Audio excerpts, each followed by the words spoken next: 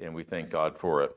So this morning, I want to kind of continue on a thought I talked about last week towards the end when we were taking a couple verses out of the Lord's Prayer. And the last one that we talked about was Matthew 6:13, which said, "Do not lead us into temptation, but deliver us from evil." And so I wanted to look at that a little bit this morning, what it is to deliver us from evil. And let's start with a word of prayer. Lord, we're thankful that we can be here today as we are each week. Thankful that we are able to have the things we have to look at the scriptures and to read them and study them, and hopefully take what the simple things that you have for us are and how we're supposed to live our lives each day. Lord, I hope you open our eyes to these things as we read. Let them grab our attention throughout each day so that we can glorify your name and your name can be glorified in us among the world. Amen. So we want to ask the question about evil. And he says, deliver me from evil, or in some translations, it will say, deliver me from the evil one. And that would be an evil one that could tempt me and draw me in, and in doing so, cause me to do evil things, or inflict evil on me. Or is it deliver me from an evil mindset that I can serve fully the way I should? So I explored different translations to see which ones had evil, like the NASB does, just by itself, or other ones that say the evil one, and they all differ. The Net Bible goes with the evil one, and they have a small note that goes along with why they choose evil one. The Message Bible is the only one that I found that covers all the options. He says, keep us safe from ourselves and the devil. So let me be safe from me, who I could be, and let me be safe from the devil, who could be tempting me to be me. So I wonder today, is it more helpful for us just to think about ourselves, right? What am I doing?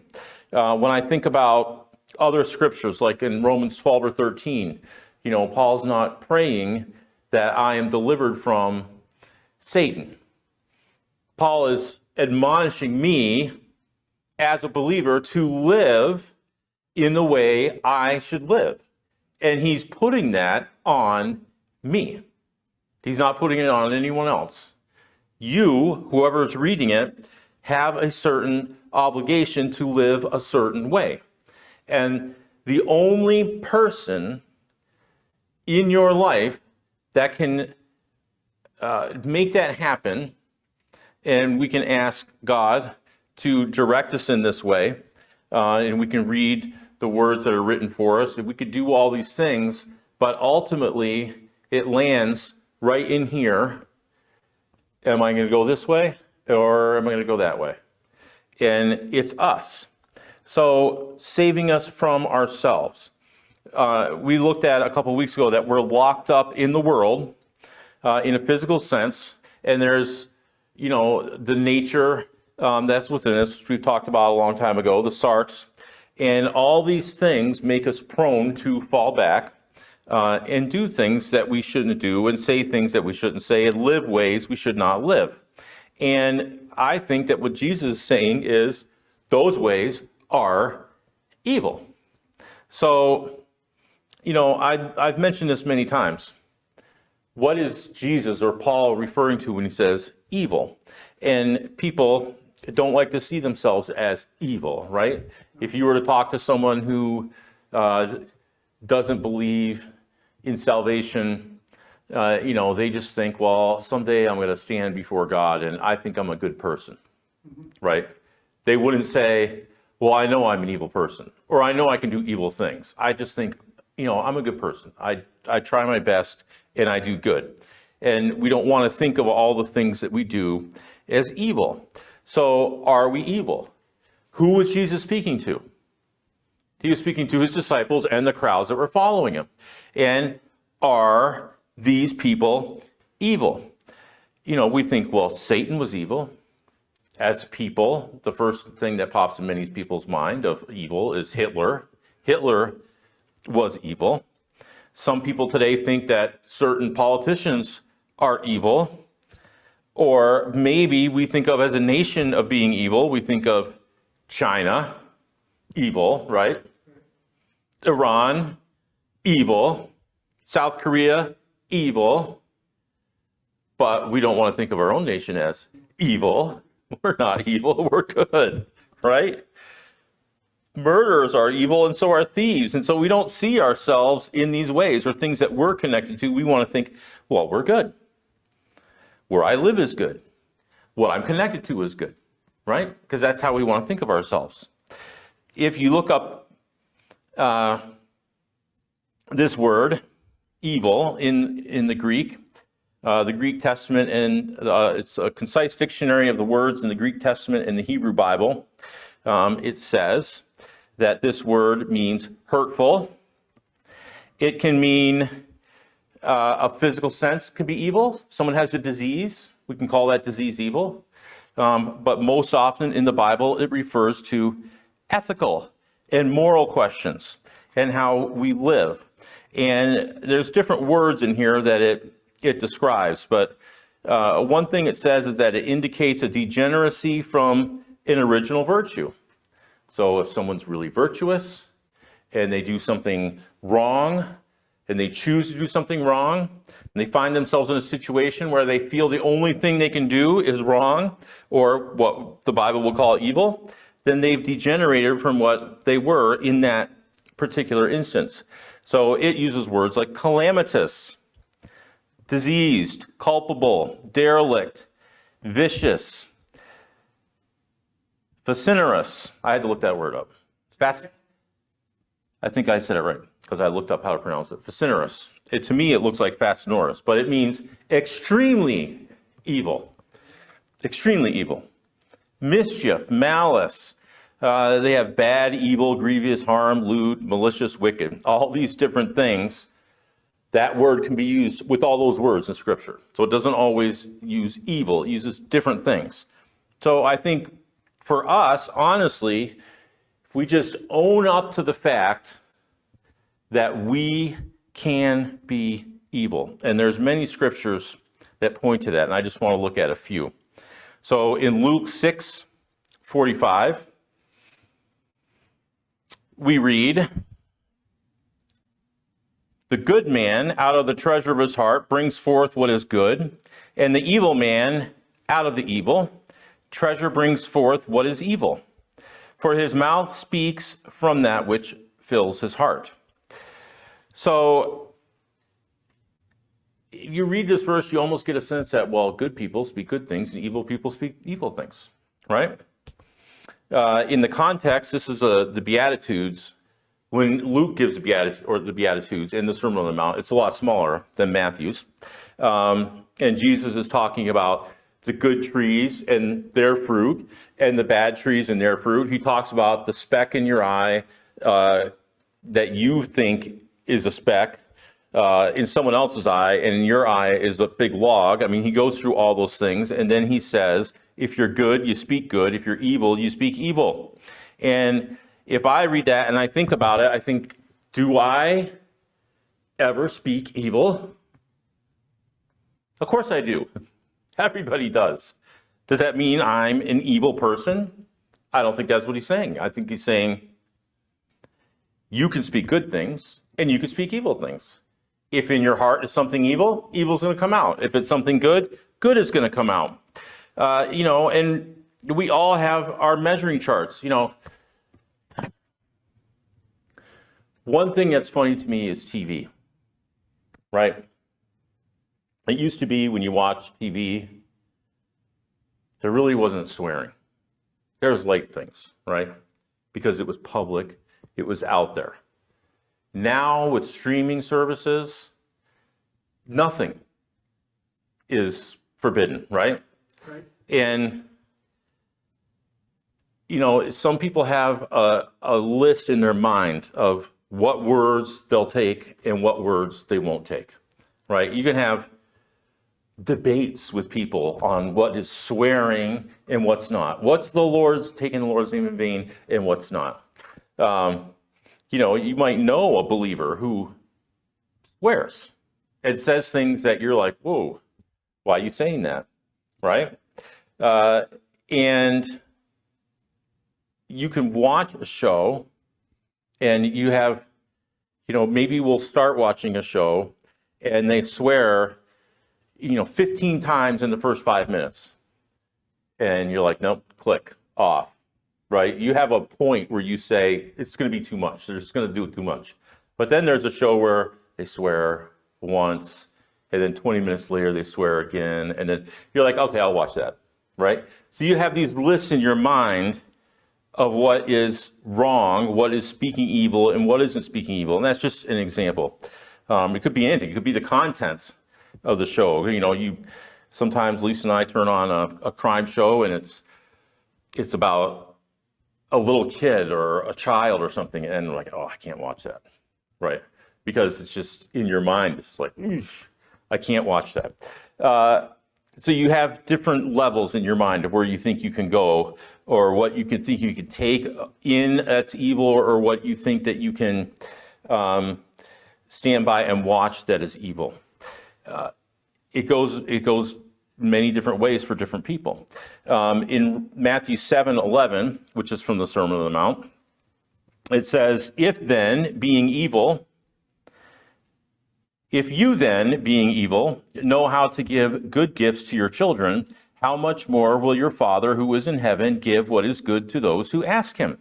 And, you know, just a little thought here when you read this verse. Again, who is he talking to? Disciples, the crowds that are listening, whoever happens to be there. And he's talking about being evil. And even someone who's evil can do something good for somebody. And so he's making that comparison. Well, God in heaven is the ultimate good. He always does good. So who is evil in this? Well, I think Jesus is saying, you all have the potential to be evil. And even though you're evil, or you have that potential in you, you still can do good things. And so he's making that comparison. In verse 12, it says, in everything, therefore, treat people the same way you want them to treat you, for this is the law and the prophets. Many people will take out of that the golden rule, right? Treat others as you want them to treat you. So none of us, hopefully, believe that we deserve to have evil done to us, right? Unless maybe you've done something really wrong and someone is spewing out at you and you're like, okay, I deserve that, right? Because of what I did. But hopefully we look at that and we think, okay, so that's there. I got that. It's in me. But I need to keep it at bay because I don't want to treat others that way. Jesus is saying you have that potential. It's there. In Matthew 22:10, there's a story about the wedding, right? The ruler or the king or this guy wants to have a wedding, and he sends out invitations to all the good people, in quotation marks, the supposed good people. Nobody wants to come. And so he sends his servants out and he tells them what? Get anybody. Because my wedding's going to have people in it. So go get them. And of course, who do they get? It says, those slaves went out into the streets and gathered together all they found, both good, both evil and good. Isn't it funny how my mind wanted to say good first? Both evil and good. And the wedding hall was filled with dinner guests. Everybody was there. It didn't matter what they were like, evil or good. And it says, if you keep reading it, he talks about a gown. What does he see? He sees a guy that's there That's not wearing a gown. And what happens? Says, out you go. You can't be here. But when I stop and think about this, I think, all right. So they're going out, they're grabbing anybody they can. Off the street. Does everybody carry a wedding gown with them? No. So some commentators say, well, he had gowns because he's a king, and he gave the gowns to the people as they came because he has the means to do that, right? And so they're all wearing gowns, but somebody refused or snuck in and said, I'm not wearing a gown. And so out they went. And I wonder, what does it say about the gown? I mean, we could think, well, it's just a gown. Everybody has to have on this wedding garment. You can read things about the ancient Jews and what they wore and how they did things for weddings. And, you know, you read that everybody had something special to wear, even though in general they didn't wear those things, but when they went to the wedding, they had to wear it. And so what is this gown that they had to put on? You know, you could take, I mean, you can go way out of the verse and say, well, I'm supposed to put something on, right? There's something I'm supposed to wear that we'll see in a little bit that Paul tells us to wear. Is it meaning that they belong there? They have citizenship there? Is it their place to be? And someone refuses to put that on, and so where they can't be there anymore. Other places that we can see it in James chapter 2, verse 4 talks about being judges of evil or with evil motives. So the story there is, you know, they have a church or a gathering and somebody comes in and they kick people out of one road. So the people that have the money, that have the means in society get the front seat. And he says, have you not made distinctions among yourselves and become judges with evil motives? To judge in that way is an evil motive, because the evil motive is, oh, let me get in good with that crowd, or let those people keep coming here so we can fill the coffers. You know, who is never partial? God is never partial. So just like we might have a chart of how much I'm willing to listen to when I watch TV, we have charts that say, what kind of people do I want to favor over others, right? In our minds. And God doesn't have that. James goes on to say in chapter 3 and verse 5, he says, the tongue is a small part of the body, and yet it boasts of great things. See how great a forest is set aflame by such a small fire. So the things that come out of the mouth can kill. They can be evil. And that's what we've seen in these few verses. In Colossians, why don't you turn over there to Colossians chapter 1, and we'll read verses 21 to 23.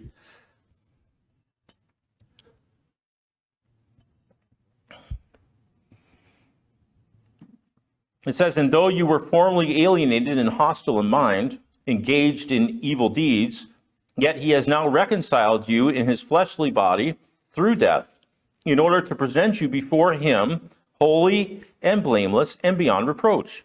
If indeed you continue in the faith, firmly established and steadfast, and not moved away from the hope of the gospel that you have heard, which was proclaimed in all creation under heaven, and of which I, Paul, was made a minister. So we were alienated and we were hostile. And it says we engaged in evil deeds. But if you keep reading that passage, what do you understand? I'm not past that. I can still be engaged in evil deeds. That's why he says, indeed, if you continue in faith firmly established and steadfast, you have a hope. It's not talking about losing your salvation. It's talking about who you were, who you are, who you can still be. And so Paul and Jesus spend a good amount of time explaining who we are, who we were, who we can be and how we should not be that. Because we're all capable of those things. That's why in Romans 12:21, Paul says, do not be overcome by evil, but overcome evil with good. Don't be overcome with evil, because you can be overcome with evil. It's possible. So how do we get past this and overcome it in our lives? Well, the number one thing to me is, don't believe that somehow I'm above it, right? That's arrogance. You can read in James 4:16-17. He talks about that type of boastful arrogance and said that that is evil. Since we know that we can do it, we should pray and ask for help and stay rooted, as Paul is talking about in that gospel, so that we would not do it. And that's what I think we're reading in Matthew 6:13. Keep me from it. You could also pray, if you see it the other way, don't let me be tempted by the things of the world. If you want to say by the evil one, don't let me be tempted by that, so that I could stay away from those things. Something else, the fourth thing we could do, is to think about it. And turn over to Philippians chapter 4. We'll read verses 8 and 9.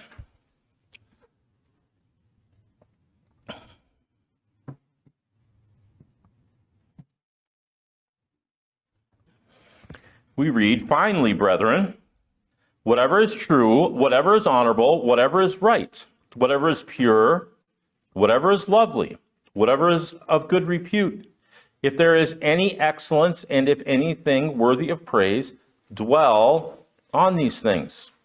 The things you have learned and received and heard and seen in me, practice these things, and the God of peace will be with you. So we're looking at true, honorable, right, pure, lovely, good repute, excellence, and praise.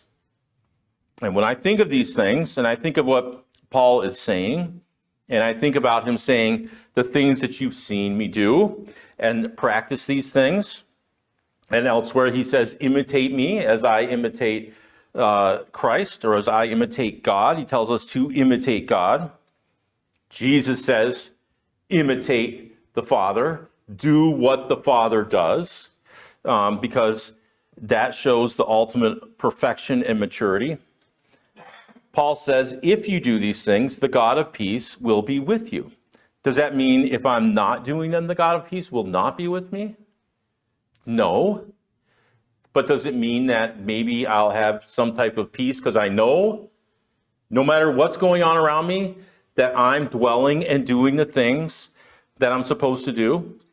So all these things, true, honorable, right, pure, lovely, good repute, and excellence, and praise, to me, are all wrapped around the person of Christ. They come out of the person of Christ. So that's what I dwell on. The Greek word for dwell comes from the word logos. And it means to take an inventory, to think about it, to consider it, to reason it out. So I have these things in front of me, and I'm taking an inventory. I'm checking them off. Is this where I am? Or is this not where I am? It means that you want to constantly be aware and self-aware of what you're doing and what you're saying. And as Paul says, dwelling on those things, because when you dwell on those things, then you're doing the right thing. So when Jesus again says, and do not lead us into temptation, but deliver us from evil, Jesus is looking at those things and making sure that we stay away from those things. But dwelling on it and thinking about it can't be the end. We have to live life. And when we live life, things come at us. We go into situations, and then we have the choices. That's where the dwelling and the list, if you want to say it, of the logos, of the idea of the life of God and of Christ, those are the things we start to think about. And those are the different ways we can go. We can go the former way, which Paul said all of us lived, alienated, hostile, and engaging in evil. You could read Ephesians 3 and 4 and Romans 5. But 3 and 4 give you ideas of what you're supposed to do. You were one thing, now put something else on and be that instead. So you can go the old way, or you can go the new way, which is something that you put on and are clothed in, as Paul says it. Metaphorically, I'm taking something and I'm draping it over my body, right? And that's where I thought, wow, kind of like wedding attire. If I'm in God's kingdom, walking in his kingdom, he has certain ways that you're supposed to walk in his kingdom. He offers me something. Put this on. If you put this on and you stay within it, then it's going to go great. It's going to go great between you and me in the way that you're supposed to be living. It's not indicating to us that things in physical life will go great. It doesn't mean that, oh, I'm going to have the best job that I've always wanted. I'm going to have the best car. I'm going to have a beautiful house. I'm going to have money. It's going to be successful. And nothing bad is ever going to happen to me. Right? You think about that. If that was the case, then you wouldn't need this. Because all that would be there. So why would I need to have to worry about good and evil? Because you would think I'd already be there. But these are the ways we go. Another way to look at it, and of course, I always look things up, and I am told that by some people this is the wrong way to think about this passage, but Matthew 7:13-14, you have a choice. You have a narrow gate, and you have a wide gate, right? Enter through the narrow gate, for the gate is wide, and the way is broad that leads to destruction. And there are many who enter through it. For the gate is small, and the way is narrow that leads to life, and there are few who find it. So, what do we choose? James says in 1:25, be doers, not just hearers. We hear, right, but we don't do. I think I said that last week or the week before, that I read in a book where they had different phases that Christians go through, right? They hear, they know. They read, they go to church, they hear, and they know. But once they're out living, the knowing stays. And it doesn't actually come out. It stays there. So they know one thing, but they do another. Richard Rohr says, we do not think ourselves into new ways of living. We live ourselves into new ways of thinking. And that's true. We do learn things, and we put them into practice. But when we put them into practice, and we do, it begins to change our thinking because we actually see the things happening. And the more that we live ourselves with these things, the more things happen and the more experience happens, as long as we dwell, right? As long as we're wearing what we're supposed to wear, then these things that we see around us change our thinking more and more and more towards the ways of God, towards the ways of his kingdom and how we're citizens of it and work and live in it and how we react to things. Kenneth Wust, who I learned today, and I did not know this, he is one of the translators on the NASB committee. I thought he just did his own thing, but apparently he did do his own thing after he did that, which was kind of cool. But he uses the word often, like Jonathan Mitchell uses, experiential. In John 8:31, according to Mr. Wust's Bible, he says, then Jesus was saying to the Jews, having believed him, were at the moment maintaining that attitude of faith. As for you, if you remain in the word which is mine, truly my disciples you are. And you shall know the truth in an experiential way, and the truth shall make you free. So how is the truth going to make you free? According to what he just said, it's only going to make you free if you experience. You live, you dwell, you wear, and you go out and you experience life through those things. And it changes the way you think. And it changes the way you act. It changes the things you say and how you view things. It should, hopefully, take the lists that we make and start crossing things off, and the list gets smaller and smaller and smaller and smaller, right? Because there's one thing, there's one way, and that is Jesus Christ. And so we experience that. I just looked up the word experiential through Kenneth Wuest's Bible, and one place that he uses it often, but one of the places he uses it is when Jesus is talking to Philip, and Philip asks him, "Show us the Father." And Jesus says, "How can you be with me and ask, show us the Father?" In Mr. Wuest, he says it as, "How can you have been experiencing me?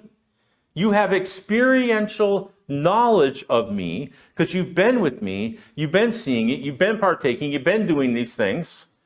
You already know who the Father is." Not just head knowledge, but because you've actually been doing it, because you've been witnessing it, you've experienced it. He goes, if you look at 1 Corinthians 18 to 25, as written by Mr. Wuest, he starts off for the story. That story concerning the cross is, on the one hand, to those who are perishing foolishness, but to us, on the other hand, who are being saved, it is God's power. And he continues on. When he's talking about wise people, he says, "Where is a philosopher, skilled in letters, cultivated, learned?" Now, I love this next one that he had. "Where is a man learned in sacred scriptures?" Right? There's a lot of people that are very learned in the scriptures. But Mr. Wuest is saying that in itself isn't necessarily going to do anything for you, right? There are certain things that will do something for you. So he lumps those in with wise men. He says, "Where is a learned sophist of this age?" A sophist is a really wise person. If you look the word up, the Greek, where it comes from, the Greeks used to use it. They had people they called sophists. They knew math. I mean, they knew all kinds of stuff. They were super wise people. Where are they? He says, he calls them fallacious reasoners that they are. Did not God prove foolish the wisdom of this world system? For in view of the fact that in the wisdom of God, the world system through its wisdom did not come to have an experiential knowledge of God. So all the wisdom, all the knowledge that they've collected, everything that they know, this is right, this is wrong. This is the way you talk, this is the way you don't talk. This is the way you treat people, this is not the way you treat people. And everything they knew, it meant nothing without going out and experiencing it and experiencing what is right and doing what is right regardless.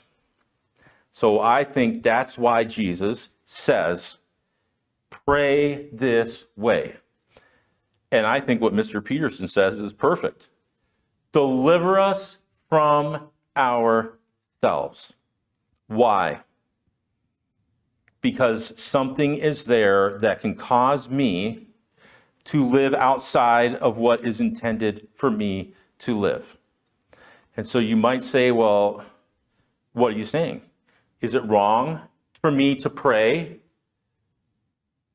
to be free of something that God sees me as free from already? Right? The cross and what the cross did. Does this seem like contradictory thinking? I don't think so. Because it's not about works-based salvation. It's about works-based life. It doesn't mean I don't live this way, I'm not going to heaven. I live this way, I'm going to heaven. It means Well, let's say it this way. I'm going to heaven, so this is how I live. Right? If you want to look at it that way. Because that's how a lot of Christians would look at it.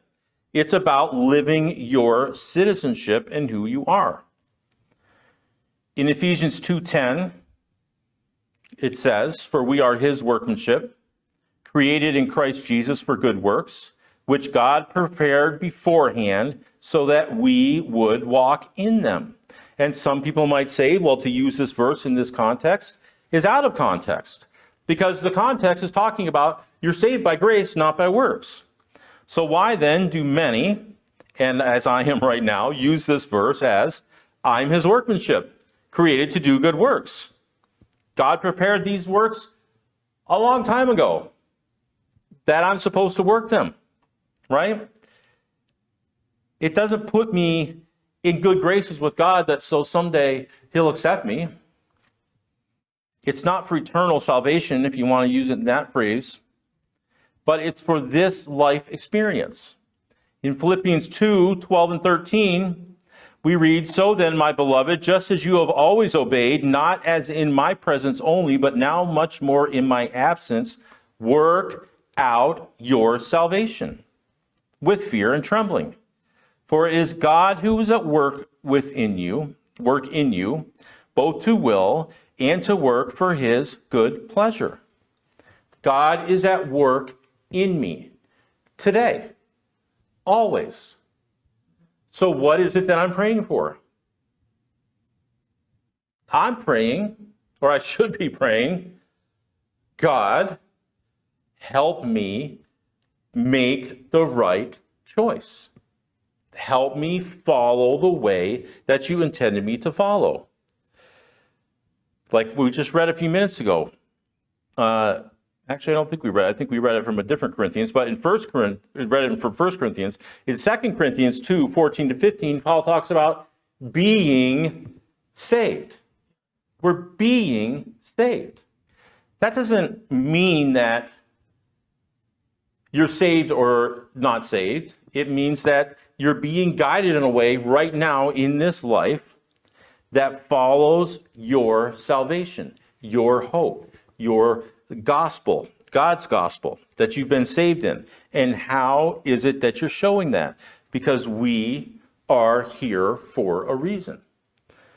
And so we need help so that we maintain being here for that reason.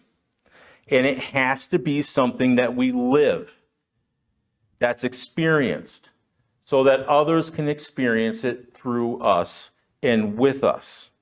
And so I think that this prayer that's what this prayer is about. It's about help me live the life that I am called to live. Help me do the works that God prepared and has placed inside me already. Help me do this. Help me. If you take the Lord's Prayer in the context of the Sermon on the Mount, you can see all through it where Jesus is saying, this is how we live if you are a follower of me. And so when you are praying, ask, help me live that way. Keep my mind set the way where it's supposed to be. Help me dwell and help me get that dwelling out. Because God wants to reach others. And he reaches those others not only through himself, because he calls all, it's his work, but he uses us to do that. And if we are not in the right place in our walk and doing what we're supposed to be doing each moment of the day, then we're not doing what we were prepared to do. Amen. Amen.